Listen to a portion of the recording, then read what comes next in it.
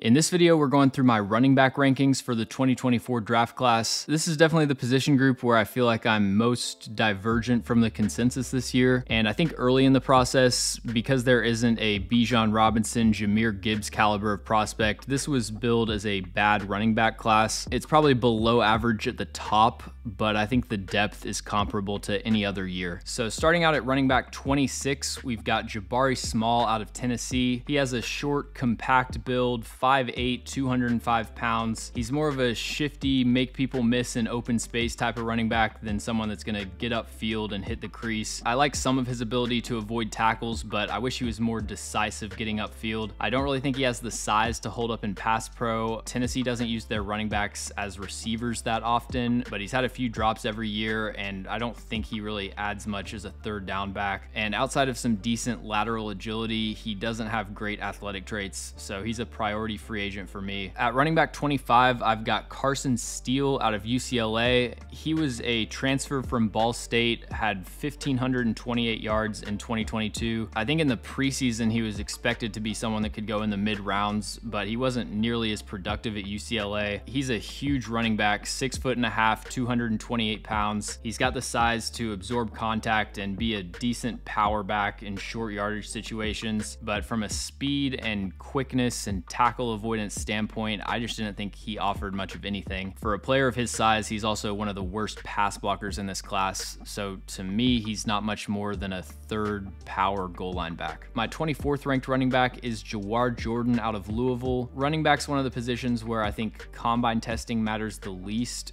but the one thing that is really important is weight, and Jawhar Jordan's 193 pounds, which is 5th percentile for running backs. He's undersized, lacks any sort of power element to his game, pretty much ineffective in short yardage situations, and doesn't really have the contact balance that you want out in the open field. When he hits the corner, he has to take such a wide angle because he just can't shed arm tackles from the in man on the line of scrimmage. He does have good speed. He only ran a 4.56. I felt like he was a little bit faster than that on tape, and he's pretty shifty in open space. He does a good job of finishing long runs, avoiding the final defender. He's quick transitioning and moving side to side, but to really be a high level running back prospect at 193 pounds, you have to have special athletic traits and big playability. I felt like Jawhar Jordan was just a decent athlete. Similar story here with Monmouth running back Jaden Sheridan, who comes in at RB23. He's 5'8", 187 pounds. That immediately puts you on thin ice as a running back prospect, and he is fast. He's kind of a short stride, choppy step type of runner, but the speed isn't like Keaton Mitchell levels where I think it's worth taking a flyer on. And Mitchell had much better tape against better competition, and he ended up going undrafted. There are times even against FCS competition where Jaden Sheridan will get caught from behind. He struggles to play through contact, has very limited receiving experience. He has good ball security, 524 career touches, and just one fumble, but I think firmly a priority free agent grade for Jaden Sheridan. On to the draftable grades, I've got Alabama running back Jase McClellan as RB22. He's kind of a 70 overall, no badges type of player. Good size at 5'10", 221 pounds. He has above average lateral quickness. He's not really explosive out of his cuts, but he's smooth and efficient moving laterally. There were a couple drops in the Texas game week 1, but after that, he did a good job catching the football, and I thought he had decent vision. He does a good job setting up his blocks, especially on counter and power runs. He has the size and length to, I think, be an effective pass blocker, but his footwork and angles and blitz pickup needs a lot of improvement, and he's just not a great athlete. I don't see a lot of dynamic big playability with Jase McClellan. He's a solid, technically sound type of player that I think could find a role as a backup somewhere, but I think the upside is very limited. At RB21, I've got Daijun Edwards out of Georgia, 5'9.5", 207, one of the worst testers in this class, and he's a jitterbug, shifty side-to-side type of running back. He's extremely shifty in open space. He makes that first cut. He's got the second cut loaded up. Very good at avoiding tackles in tight quarters and stacking moves together. He also has really impressive start-stop ability, or I guess just stop ability. He can catch the ball on a swing route and then stop on a dime, but he's lacking in speed and explosiveness. He doesn't really have the ability to separate from the defense and convert big play opportunities. He struggles to outrun defenders to the corner, even though he does have the rapid change of direction progression ability. He isn't very explosive out of his jump cuts. He doesn't cover a lot of ground. So I think he's a player that could be efficient, but I don't really see him having a lot of 20+ yard runs in the NFL. And he's exceptional in all of the kind of reliability aspects that coaches are going to really like. He doesn't fumble. He rarely drops the ball. You can trust him in pass protection. Those are the kind of things that I think could help him establish some sort of rotational role, but the upside as a lead back I don't really think is there. At RB20, we've got Amani Bailey out of TCU, another very poor tester, 5'7", 202 pounds. He wins with contact balance, physicality, elusiveness in the open field. He can shake defenders at the second or third level. He can lower his shoulder, power through tackle attempts. I felt like he played a lot bigger than his weight. He did a really good job of bouncing off of tackles. Another player though that just doesn't have home run speed. Even though he is able to avoid a lot of tackles, I felt like he was kind of frantic once he hit the second level. He doesn't have the speed to outrun people consistently, so there's kind of a lot of dancing around once he gets downfield. And he's another player that really struggles in pass pro. I would say Amani Bailey, Carson Steele, and Bucky Irving, who we'll get to in a little bit, are probably the 3 worst pass blocking running backs in this class. My 19th ranked running back is Cody Schrader out of Missouri. He's a transfer from Truman State, which sounds like a fake university, a 6th-year senior with a lot of tread on the tires. And at Missouri, he ran a very pro-style offense. It's a lot of outside zone and duo, which is a common running scheme for NFL teams. Half of his runs, it felt like, are just hitting the front side B gap on wide zone. He does a great job of reading linebacker flow on zone runs. He was a really bad tester, but I feel like he has enough straight line speed to hit open gaps. He's efficient in and out of jump cuts. He's secure holding onto the football. He doesn't have the best power through contact, but he does a good job when he bounces runs outside of shedding arm tackles. And then he has some potential to find a role on third down. He wasn't used very often as a receiver. He had 192 receiving yards last season. 116 of those came against Tennessee, which was one of his best performances of the season. He has good awareness in pass pro. He's almost always in the right position, but at his size, he really struggles to sustain blocks, and a lot of times he doesn't put up much resistance in blitz pickup. My 18th ranked running back is Kendall Milton out of Georgia. He has the size and frame that's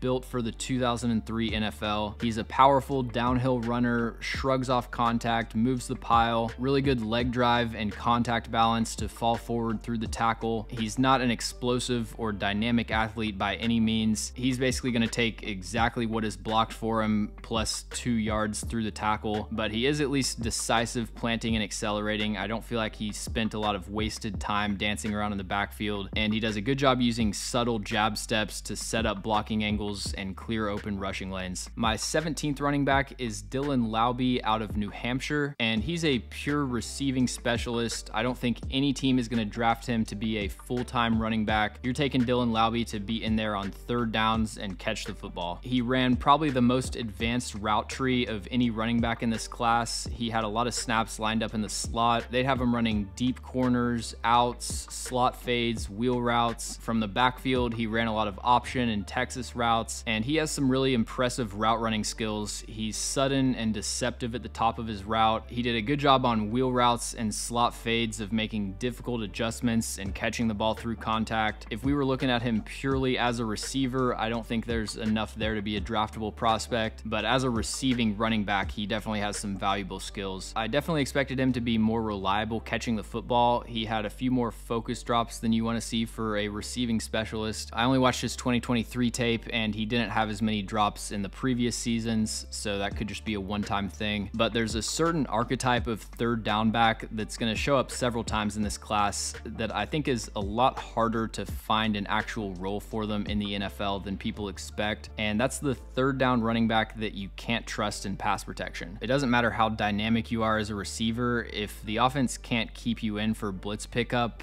coaches aren't going to put you on the field. And I think Dylan Laube has good awareness and quick reaction time in pass pro, but he just really struggles to sustain blocks. He's pretty undersized with very short arms, and at a very weak level of competition, I thought his pass pro tape was just average. And as far as his early down skill set, he has good change of direction skills. I thought especially on duo and inside zone, he did a good job of kind of collapsing the linebackers into traffic and then bouncing outside quickly, but he's not really a between the tackles runner. He's easily brought down by first contact. He's very bounce happy and hesitant to work inside the tackles, but I understand it because he's not that effective powering through contact. At RB16, I've got Isaiah Davis out of South Dakota State.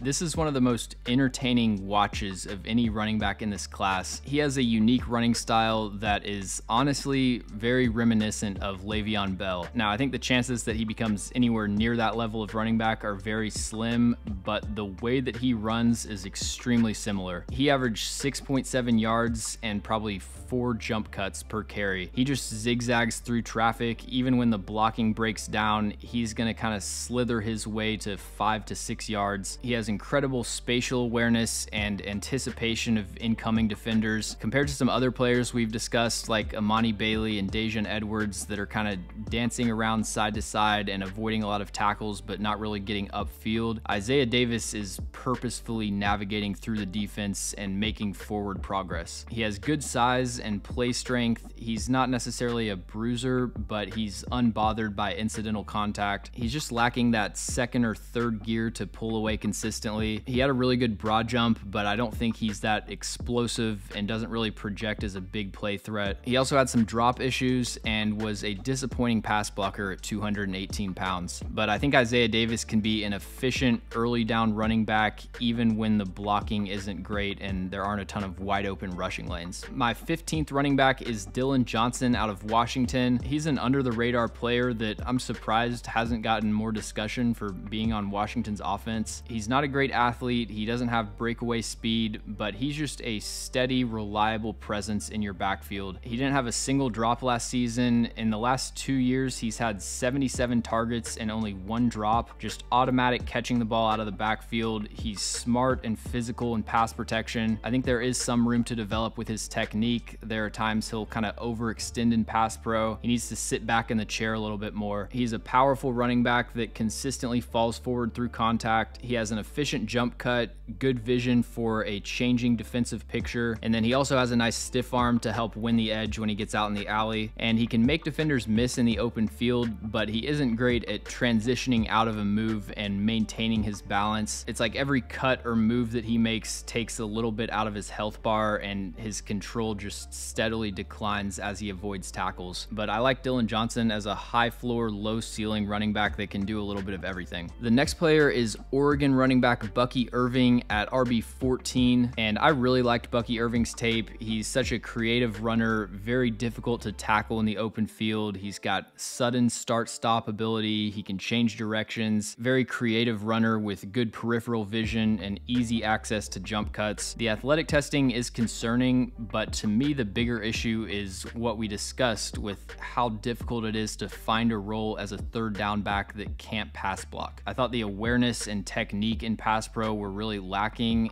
and at his size, I don't really see him having the upside to develop too much in that phase. So he's a very fun college player. I just think there's a chance he can't find a role in the NFL. My RB13 is Will Shipley out of Clemson. He's another third down back with some really exciting flashes on tape. He's a polished route runner. He consistently separates on option routes against flat-footed linebackers, but I was disappointed in his hands. He had too many focus drops in 2023. I think he offers a lot as a runner. He has good speed and very sudden change of direction. He's one of the most patient running backs in this class, sometimes to a fault, but for the most part, he does a great job of setting up his blocks, steering linebackers out of rushing lanes. He can cut and change directions instantly to avoid tackles, but he's 206 pounds. He's not a very powerful runner, doesn't have great contact balance, and in short yardage, he goes down to first level contact. I don't see him as a great early down or goal line type of running back. And then like we discussed with Laube and Bucky Irving, I don't really trust Will Shipley in pass pro at this point. I think the best thing he showed in his pass pro tape would be on full slides where he's working across the formation. He was very decisive, not a super physical pass blocker, but he doesn't shy away from contact at all. But again, for undersized players, if your technique isn't close to perfect, you just have a very limited margin for error when it comes to sustaining blocks. Shipley's very inconsistent at at squaring up blocks and taking good angles into initial contact, and he just doesn't have the length or size to fall back on if he isn't close to perfect with his technique. There were also some occasional mental lapses in pass pro, especially on like cover zero looks. If he had multiple potential rushers to block, he would kind of black out and not block anyone. He isn't very decisive at picking up the most dangerous blitzer and letting the quarterback deal with the free rusher. So even though I really like a lot of aspects of his tape, that's why his grade is lower than most people have him. My 12th running back is Braylon Allen out of Wisconsin.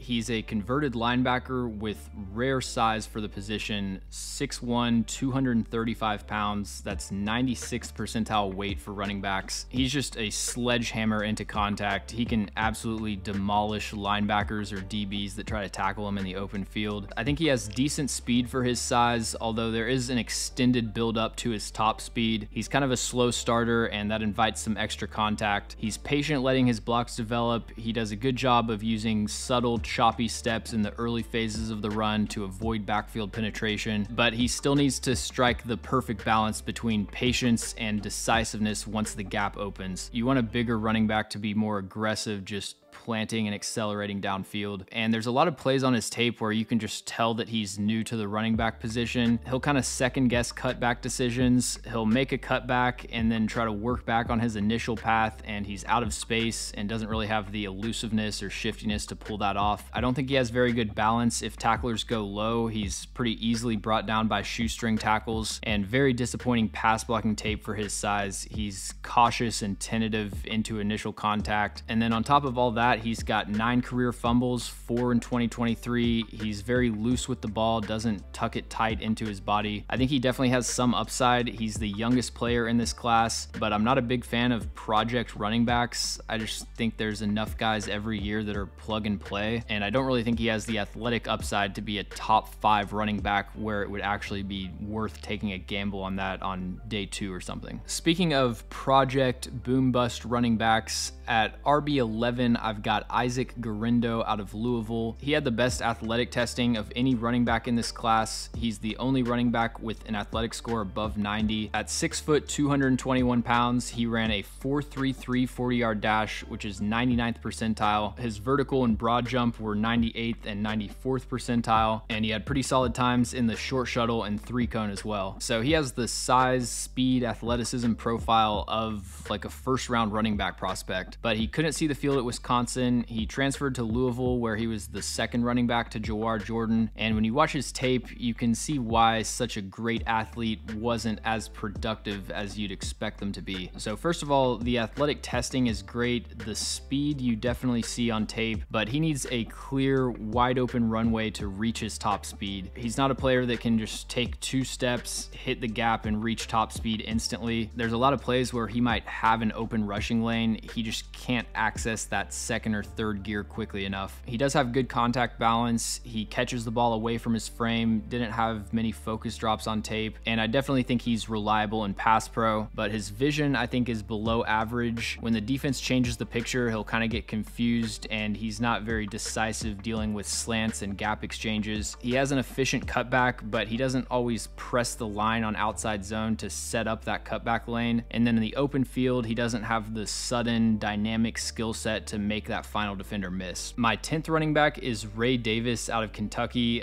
I really liked his tape. I think he has a complete skill set as a running back. He has the kind of build that I look for: short, stocky, low center of gravity. He has excellent contact balance. He can lower his shoulder, ricochet off of tackle attempts. He's able to power through arm tackles, and he does a very good job of protecting the football. He's only had 2 fumbles on 474 carries over the last 3 seasons, but he's also a really effective pass catcher. He's got natural hands. He rarely drops the ball. They had him running like seam routes from the backfield, and he actually showed the ability to track the ball over his shoulder. I think he just has such a broad skill set and can really fill any role that you need in your offense. He's not a great athlete. I think he does have some change of direction juice at the second level, but in terms of speed and explosiveness, I would say both of those are below average. But I would say the 2 main things holding him back are vision and usage over his career. He's 24 24 years old with 834 career touches. The track record of players coming out of college with that much tread on the tires is not great. My 9th running back is Audric Estime out of Notre Dame. He's well built for a full workload in the NFL, 5'11", 221 pounds. He has all the power and yards after contact ability that you would expect for a player of his size. He's very efficient in goal line and short yardage situations. 60% of his carries within the 5 went for a touchdown. I think that's second in this class to Blake Corum. He's a young player, under 21 years old. You can trust him to hold on to the ball in terms of fumbles and catching the football. He wasn't featured that often in the passing game, but he's caught all 26 of his career targets. But he's a linear running back with very limited change of direction skills or dynamic elusiveness in open space. When he gets to the second level, he's either going to truck the defender, or he also has a really impressive hurdle for a player of his size, but he's an upright runner, just not very sudden, avoiding tackles. A lot was made about his 40 time. At his pro day, he ended up running a 4.61, which isn't that bad. He's got some long runs on tape. I think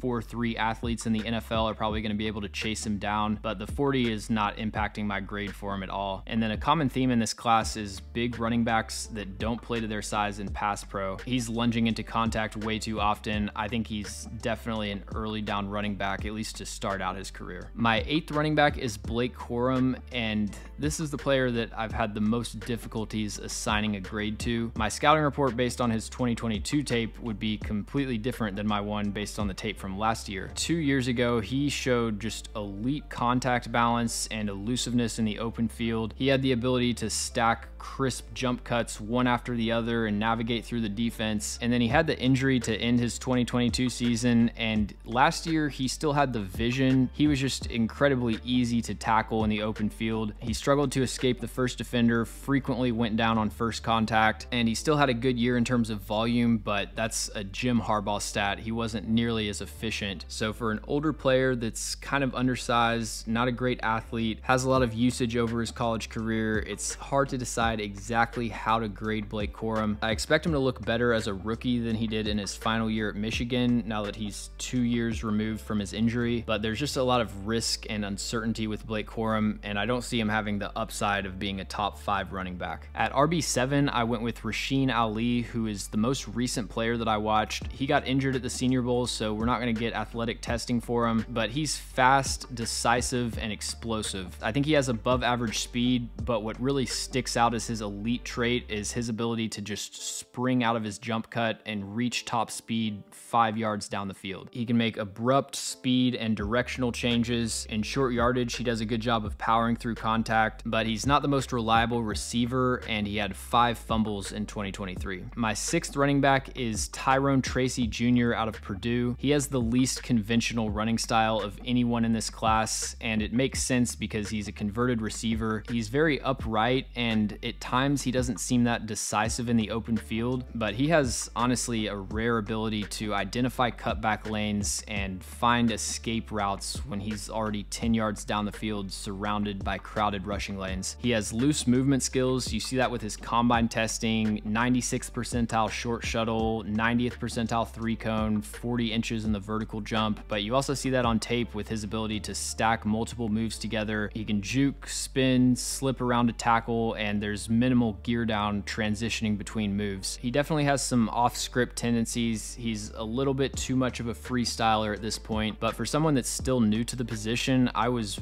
really impressed by his field vision. He's consistent pressing the line on outside zone, setting up those backside cutback lanes. He has soft hands, catches the ball consistently. He didn't run as diverse of a route tree as I was expecting, but he's definitely got some separation ability, and he also has the play strength and awareness to be an effective pass blocker. He's got decent size, even though he is kind of upright. Like I said, I thought he did a pretty good job of bouncing off of contact, and I think he just needs more experience. I think he needs to get more decisive at planting and accelerating instead of trying to make that extra defender miss. But to me, Tracy is another underrated running back prospect. I've got USC running back Marshawn Lloyd at 5. He has the most violent and explosive jump cut in this class. He gains so much horizontal leverage and transitions out of his cut almost immediately. I think as a one-cut running back, he can be a big play machine. He can also string together consecutive cuts while maintaining his speed, which I think is adequate to above average, and you see flashes of the perfect blend of patience and decisiveness. He can let blocks develop and then quickly accelerate upfield, and he had a lot of plays on tape where he was able to reverse his path and just create something out of nothing, but that creative running style did get him into trouble sometimes. There were also a lot of plays where he passed up a 3 or 4 yard gain to cut back into traffic and try to create a big play that didn't exist. It almost seemed like that was a coordinated coaching point for USC's offensive players. It's like Lincoln Riley was saying, if it's not a 50-yard gain, I'm not interested. He did have 3 fumbles last season and 8 for his career. He looks natural catching the ball out of the backfield, but he wasn't used in the passing game that often, only 34 career receptions. And then he doesn't do a great job squaring up blitzers, and his anchor and pass protection is very questionable. He had some dominant losses in blitz pickup where he just got launched into orbit. My RB4 is probably the second most underrated player in this class, and that's Kamani Vidal out of Troy. He's at 207 on the consensus board. Me and Marcus Whitman are the only 2 believers at this point. I think he's a top 100 player and a true 3-down running back. He might not have the elite upside, but I think he has a very high floor. So I love running backs that are short and compact. He's just under 5'8", which is 5th percentile for running backs. But when it comes to the overall athletic score, which I weight differently for every position, height barely plays a factor at all. I think it's like 1% of the total score. He has that low center of gravity, powerful lower half. That allows him to just grind through contact, drive his legs. He consistently bounces off of tackles, and then when he does get brought down, he gets 2 to 3 extra yards through the tackle. But he also has the speed to win around the corner. He had multiple touchdown runs where he was able to tightrope down the sideline and just bend into the end zone, and he can outrun linebackers down the middle that are closing in on him from the side. He has good vision. Troy ran a lot of different concepts, and he was efficient setting up his blocks, decisive getting downhill. He's got a nasty stiff arm. He does a good job of anticipating and sidestepping pressure in the backfield, and he has the best pass protection tape in this class. He processes pressures so quickly. He has the perfect balance of aggression and control when he's squaring up a blitzer. He's firm into initial contact, but he doesn't overextend. He's got the natural leverage where he can actually drop his anchor and sustain blocks. Around this time of year where running back coaches are starting to go through the tape,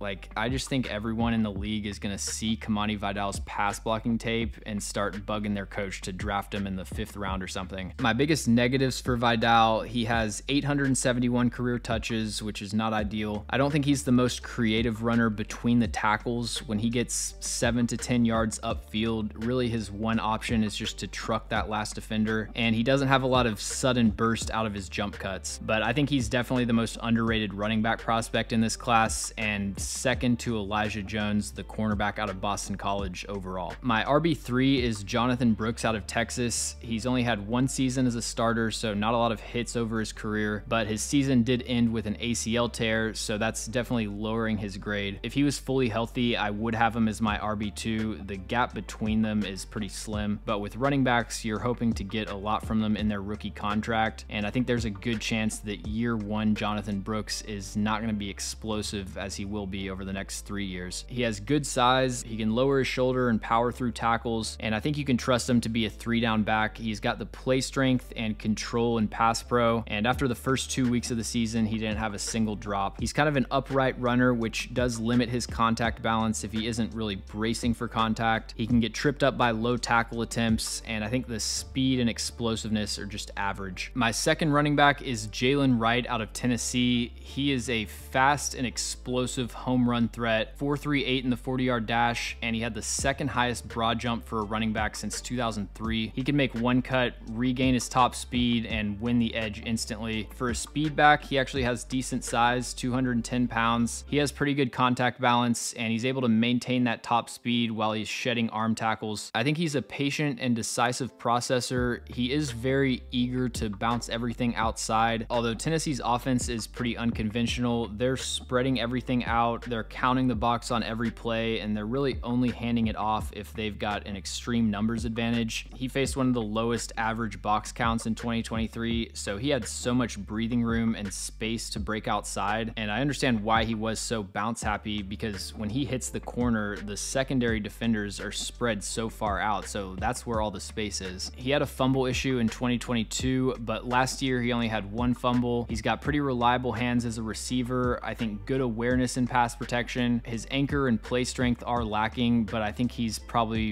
one of the 5 best pass protectors in this class. And I think his elusiveness and escapability in the open field is just average. He can make one defender miss, but he really struggles to stack multiple moves together. And my top running back is Trey Benson out of Florida State. He has the ideal combination of size and speed, just over 6 foot, 216 pounds. He ran a 4.39 in the 40-yard dash. Florida State ran a lot of power and counter. He's very patient, waiting for those lanes to develop and running behind his blockers. And he can accelerate quickly, hit that top speed, and outrun everybody to the end zone. He has good power through contact. He's able to use stiff arms and hand fightings to shed angle tackles, but he's not very elusive in the open field. He's a one-speed runner that's very rigid, changing directions. If he's trying to plant and cut, it takes multiple gather steps to slow down. He was a really good receiver for pretty much all of his tape, except the Syracuse game was just a nightmare performance. He had 3 drops. I think 1 or 2 of those ended up being intercepted. He only had 24 targets last season, but he didn't have any drops outside of that Syracuse game, so I think that was just a one-off. And then he hasn't fumbled the ball once in his entire career. So I think Trey Benson is a very complete prospect. If he was just able to change directions more cleanly, I think he'd be in that Jahmyr Gibbs, Kenneth Walker tier of second-round prospects, at least how I viewed them. But the clunky lateral movement skills has him as a third-round prospect for me. Keep in mind that I do account for positional value with these running back grades. That really only affects my grades in the top 2 rounds, so I would say Trey Benson, Jalen Wright, and Jonathan Brooks are having their grades deflated a little bit, but then once you get past the top 50 or so picks, positional value is not really a major factor. These are the running backs I haven't watched. Blake Watson out of Memphis had some insane testing at his pro day.